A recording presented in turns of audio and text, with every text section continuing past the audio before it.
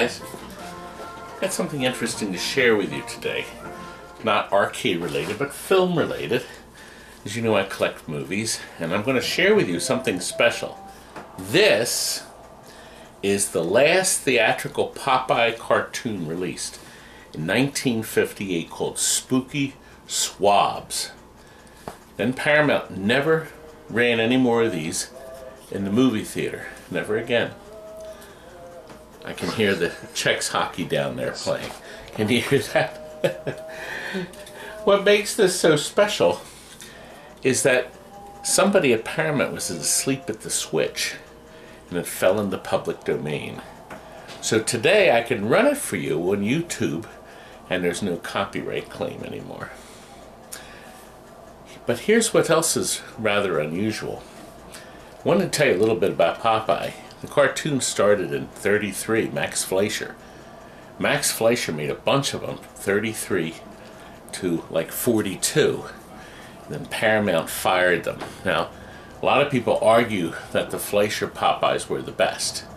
All black and white, except 3 double-length cartoons, 3 18-minute cartoons in full 3-strip Technicolor. And they were a lot of fun. Then Paramount Studios, after they fired the Fleischers, proceeded to make 125 of these theater cartoons. I think that was pretty correct, and this is the last one, with the Paramount logo under their famous Studios title, right there. Then they were sold in a TV package to AAP. There's their logo. A lot of us growing up saw those logos on TV. They hacked off the Paramount logo and put that title on in front. Released a ton of them, okay? And then the King Features Syndicate came up with 200, I think, over 200 TV Popeyes called Popeye the Sailor. They were only 5 minutes long, where these were 6 and 7 minutes. And, of course, the animation was very stilted and such, but it turned Popeye into a thing for all of us kids growing up. Some of us didn't really know much about the difference, except Popeye's nemesis was Bluto from 1933 until 1960, and King Features said that Paramount had the copyright on the word Bluto, and they changed it to Brutus. So from 60 and on, they were Brutus. But guess what? Jack Mercer was the voice of Popeye from the very beginning until the very end. And we're talking about the 90s. They were making Popeye cartoons. And guess what else? Mae Kestel. She was Olive Oyl the whole time. Okay? Olive Oyl. She did all those years. And a few years that Jack was in the Army, she actually did Popeye for a couple cartoons. His voice, too. She was very gifted. Now, you remember her as the character of Aunt Bethany. Do you know who that is? Christmas Vacation. Is this the airport, Claude? We're here! Oh, that was fun. I love riding in cars. That's her. That's Olive Oyl. And a whole bunch of other voices. She did Betty Boop, every single Betty Boop episode. Now, this particular cartoon print has one other special thing about it. It's in a process called Anscochrome. It was filmed in Technicolor. Kurt, can you come in close? I don't know if you can see the word Anscochrome, whether that's going to focus too well. But on the sprockets is a color process, Ansco. This was printed in the 50s, the late 50s, early 60s. This color has held up. The 40s Anscochrome didn't. Obviously, this was printed after 58 because that's when the cartoon came out.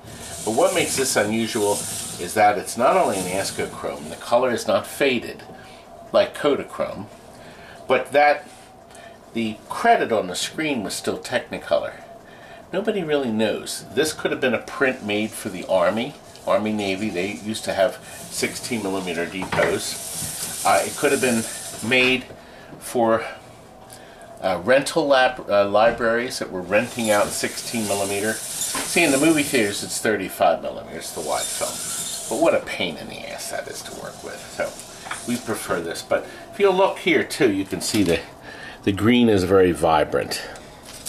Okay, this is a very cluttered splicing disc, isn't it? I'm still going. I have so many cartoons.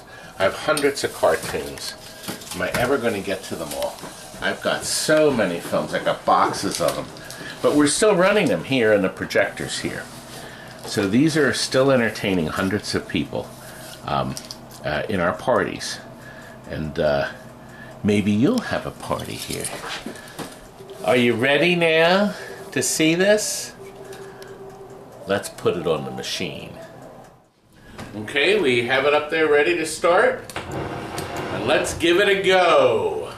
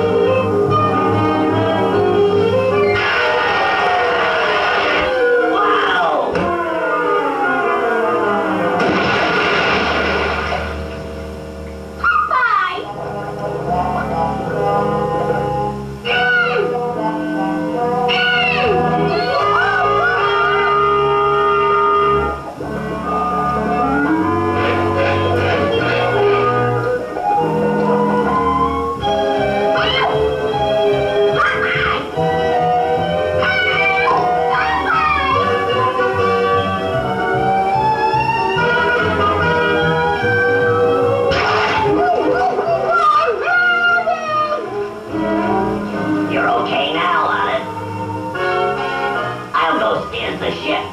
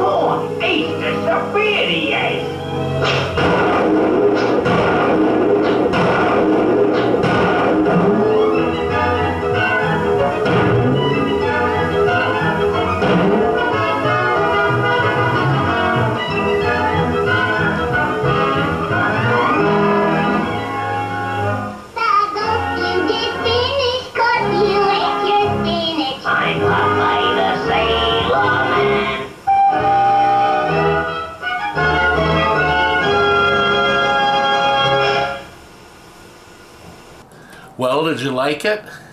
And I didn't get a copyright issue either. Isn't that nice? Yes, it was. It's not one of the better ones. And Bluto wasn't in it either. Can you imagine he didn't appear in the very last episode, and neither did Wimpy. And neither did Sweet Pea, for that matter. Just Popeye and Olive Oil. You're in all the episodes, Wimpy. I'm in all the episodes. But did you notice the ghosts were a lot like the Casper ghosts? Not Casper, but the Nemesis there, his brothers and cousins and things. Are you up there? Yes, we are. Alright, I gotta go. I'll see you in the morning. Okay, baby. Thanks. Thanks for pizza. Thank you. Right. He thanked me for the pizza. Yeah, we're up here. Get naked now. I'm leaving. Ah! You can't say that in my videos. It's such a mess. We have a lot of fun here. Oh, man. Yes, I played, the cartoon was up there a few days ago. Don't you have to mention this is somebody? filmed out of order. Yes, I want to tell you, Jerry Beck, a friend of mine, put together the Popeye show, and he was able to reassemble the original logos and things in the early 2000s, thank goodness. So we were able to put a lot of these back together so you could see the original format, how they were released to the theaters, and the brilliant color. So it's another thing that we're losing here, folks. 16mm, but a lot of very healthy collectors out there still buying and selling, and maybe you will too. Anyway, at the end of this video, I've linked up some other 16mm films we sold over the years. Take a peek. Thanks for watching. Good night.